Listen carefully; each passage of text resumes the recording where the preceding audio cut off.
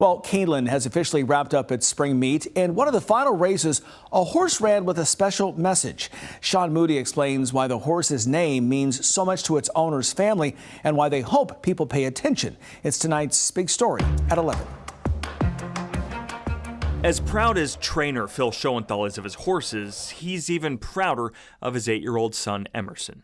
We call him the mayor because he's just the happiest kid in the world and never met a stranger. But things weren't always so happy. At 4, Emerson was diagnosed with a heart condition that required a transplant. It's an unthinkable position for a family to be in. The entire time that we were waiting on the transplant list, it was kind of a double-edged sword because we're waiting for our miracle, but at the same time, that another family is going to have complete devastation. That transplant did come, and today Emerson is the life of the party. Now he would say, "Do you want to see my new heart?" And he would lift his shirt up to show you his big scar. He plays hockey, and in the locker room, he's first one to talk about his new heart and thinks he's just the coolest guy in the world, and he is. And life is what they're thankful for. So much so that Schoenthal decided to pay tribute to the reason Emerson's alive. Easy, Mary.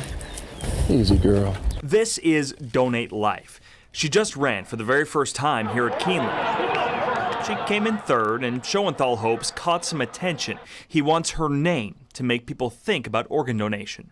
The whole point of raising awareness is to be able to have those conversations with your family and loved ones before the time where a decision actually has to be made. The Schoenthal family stays in touch with the family who donated Emerson's heart. They hope this is a way to make them proud, too.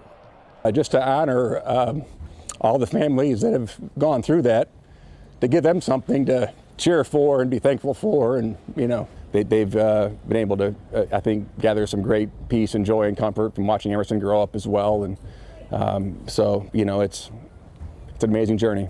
In Lexington, Sean Moody, LEX 18 News.